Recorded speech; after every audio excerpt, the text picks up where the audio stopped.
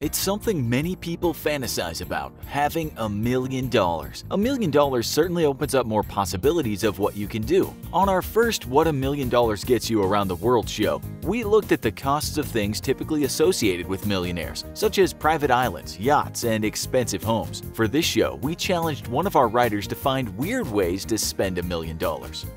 Our writer's family has been nagging him to buy some new clothes, so clothing is the first item on his list. His first stop is Rankar Jewelers in Pune, India. He read a BBC article about how craftsmen at Rankar Jewelers custom-made a gold shirt for a wealthy Indian businessman named Datta Fuge. The velvet-lined shirt weighs about 7 pounds. It's made from woven gold cloth and took the labor of 16 people to create it in 15 days. The shirt costs $250,000, so he could buy 4 of them for $1 million. However, he considers buying just 3 gold shirts, so he'll be able to do what Fuge does whenever he wears his gold shirt: hire a security guard to ensure the shirt stays on his back. The heavy weight of the gold shirts does not appeal to our writer, so he decides to travel to the UK to check out another possibility. Richard Jewels of Manchester and Stuart Hughes of Liverpool designed a dark gray suit that's a blend of cashmere wool, silk, and something else. 480 diamonds. Stuart Hughes' retail website says that each single-cut gem is half a carat. That together total a massive 240 carats, and the suit took 600 man-hours to create. The R. Jewels Diamond Edition is supposedly the world's most expensive suit, with a retail price of £599,000 or $760,598.58. The price of the suit includes an all-expense-paid trip to luxury destinations, such as Arc-en-Ciel St. Lucia. However, the trip does not entice our writer to buy the suit. He thinks about how he'd be better off buying a 4,500 square foot ocean view home in St. Lucia with 4 bedrooms, 3 bathrooms, a pool, and jacuzzi for $995,000,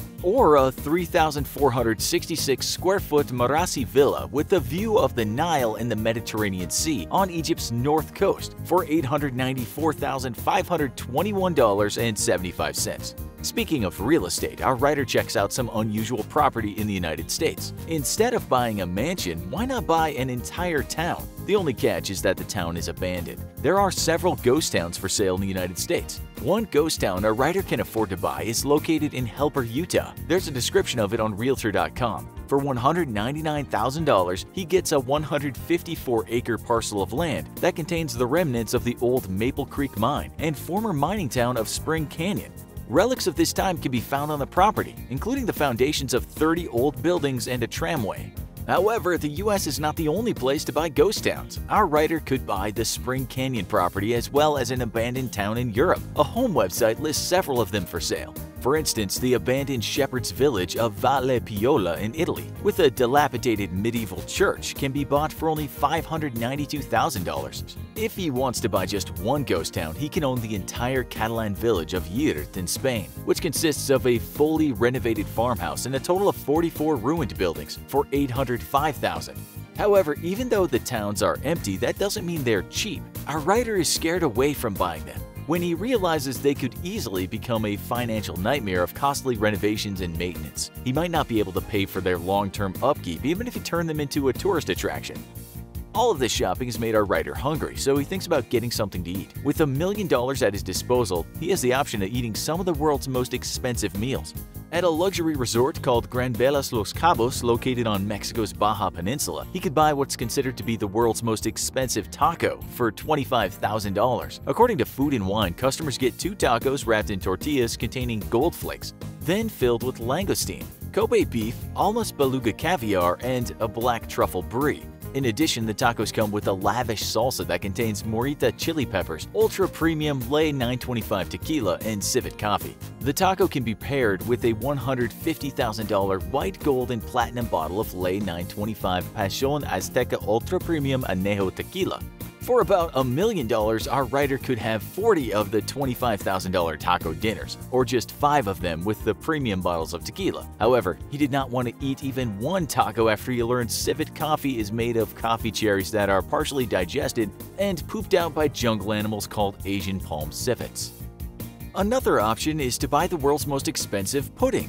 The Lindith Howe Country House Hotel in England offers a lavish chocolate pudding that costs $34,000. According to Forbes, it's made of Belgian chocolate, champagne jelly, biscuit Joconde, and edible gold leaf. It's styled like a Fabergé Easter egg and decorated with handmade chocolate flowers. It's also served with champagne and strawberry caviar, as well as a bottle of Chateau d'Yquem, a fine dessert wine that costs around $788 a bottle.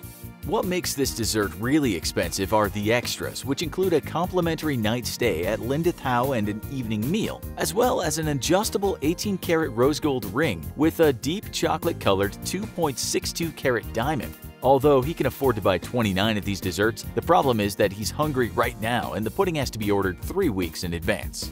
He'd probably encounter the same problem if he ordered the world's most expensive ice cream sundae, made by Three Twins Ice Cream Company. In order to get the company's Absurdity Sundae, he not only has to pay $60,000, but also fly to Tanzania in East Africa, and then go on a guided climb to the summit of Mount Kilimanjaro, which is the highest peak in Africa. Then, he has to wait for the Three Twins Ice Cream founder to make the ice cream by hand with glacial ice from the mountain's summit, according to the company website. At least the sundae's price includes the cost of airfare, 5-star accommodations, as much ice cream as you can eat, a souvenir t-shirt made from organic cotton, and a contribution to an African environmental nonprofit.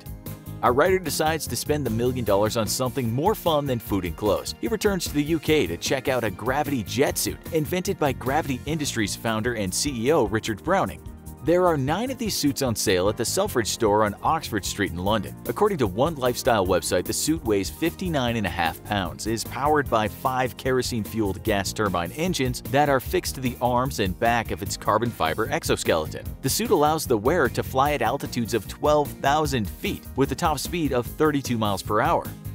Each suit costs $440,000, so our writer could afford to buy 2 of them. But why would he want to buy 2? He certainly does not want to give one to his girlfriend. He imagines her donning the suit during their next argument, hovering above him trying to get in the last word like the half-woman half-bird harpies of Greek mythology.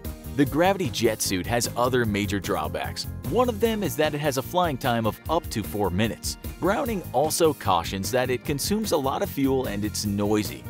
How high could you go without running out of fuel? How do you refuel if you're in the middle of nowhere? Perhaps those questions are answered in the mandatory training that comes with the purchase price. After going from place to place and leaving empty-handed, our writer decides to spend the $1 million on something he's dreamed about having since he was a kid, a flying car.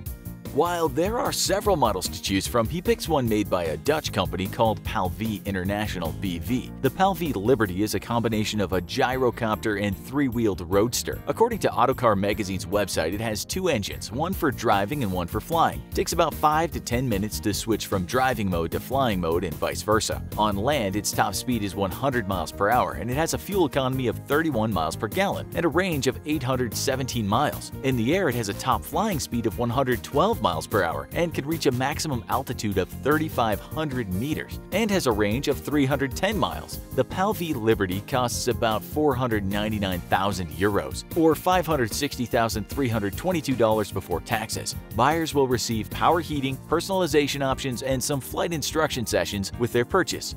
Although he'll have to pay additional money for vehicle insurance, maintenance, and obtaining a flying license. He thinks having this great way to get from his 30-day challenges is worth it. What would you buy if you had $1 million? Let us know in the comments. Also, be sure to check out our other video, What $1 Million Gets You Around the World. Thanks for watching, and as always, don't forget to like, share, and subscribe. See you next time.